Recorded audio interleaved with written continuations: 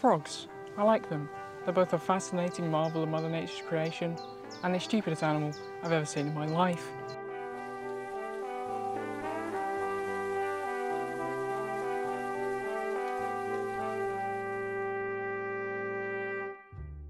There are over 8,000 species of frogs which have adapted to survive on every corner of the globe.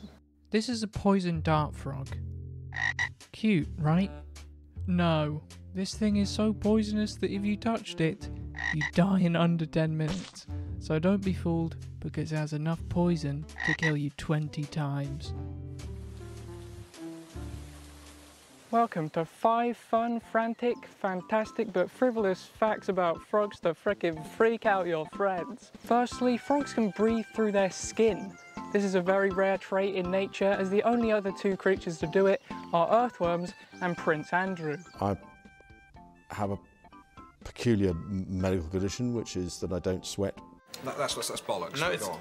The average male common frog grows to around 3.5 inches, which you might think is small, but I think it's the perfect size. Actually, it's quite big. It's really big. It's big, okay? It's big. When wood frogs hibernate in cold climates like Alaska, 2/3 of their body become frozen solid and they don't emerge for 7 months. A lot like me in a social situation. A group of frogs is called an army, just like BTS stands on Twitter. But we can't get them confused because frogs are much more intelligent. A frog's eyes are on the top of its head, meaning they can see up to 180 degrees. So if we're going to sneak up on one, we're going to need to be inconspicuous. I think I might have gone a bit overboard. I think I look cute. You know, I love this item of clothing, really. I think you can really wear it anywhere. It's just sort of everyday wear. You can wear it to the shops to get a pint of milk. You can wear it to a party, a restaurant, or, you know, hunting frogs or sniping enemies of the state without detection. Yeah, you can just wear it anywhere. You know, you might say you're an idiot, you've bought an autumn camouflage costume in spring and I can see you. You're literally in the tree. You're right there. But to that I would say, can you see me now?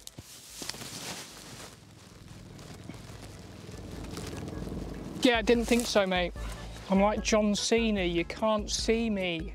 And I'm so camouflaged and agile. But it's not just the appearance of frogs that I think is perfect, it's the name, frog. Like, I think the English language really hit the nail on the head with that one.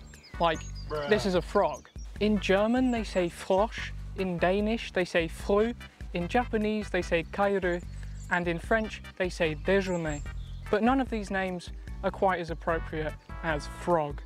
So this is the only public pond within about an hour's walk of my house, and even if there were frogs or toads in this pond, we won't be able to see them because it looks like Shrek's swamp. And I don't know if you know how Shrek treats frogs, but we might have to go to plan B. But what is plan B, you might ask? Well, if I wasn't going to find frogs here, I was going to find them somewhere else. So I embarked on an expedition to new lands, crossing the vast expanses of Europe like Slough, and I began my search for the amphibians of ancient Greece. I searched far and wide across the treacherous landscape of the Aegean coast, but alas, I was out of luck. And when all was said and done, I returned to my hotel, defeated. Wait, I hear it.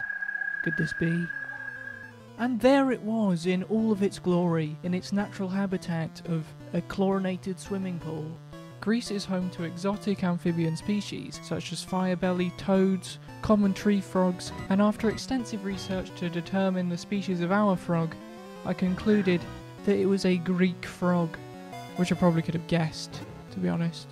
But nevertheless, I was ecstatic to have found a species of frog only native to a handful of European countries. Not only is the species not native to the UK, but I had also caught it in mating season. Yeah, that's right, the sound you're hearing is its mating call.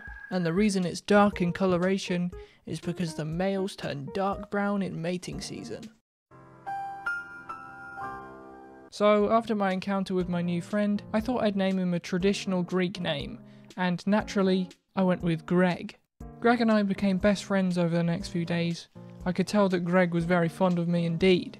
Then, one night, I came back to the pool, and Greg didn't look like Greg. Greg had turned green. Which either means that this isn't Greg and it's a female, or it is Greg and mating season is over. So Greg is green now. But unfortunately, I would never solve the mystery of Green Greg, as it was time to go home, never to see Greg ever again. Hi, as I'm recording, this video is going out tomorrow, and we've had some developments in the frog department. You know, I did that whole storyline about travelling to new lands in search of frogs? Well, there's one in my garden. And it could have been there the whole time because it's pretty well camouflaged. This is a common frog and its coloration helps it blend in with the environment. This is essential to its survival against ferocious predators like my cat.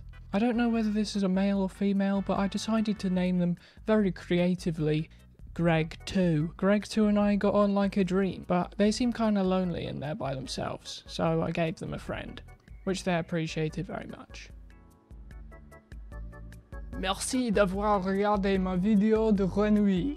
Si vous avez aimé, assurez-vous de vous abonner. Au revoir. Hey man, I've kind of run out of frog ideas. Look at this one's nose. Yeah, that was my idea. Should we just make one as flat as a pancake? Yeah, that's a great one. Yeah, nice.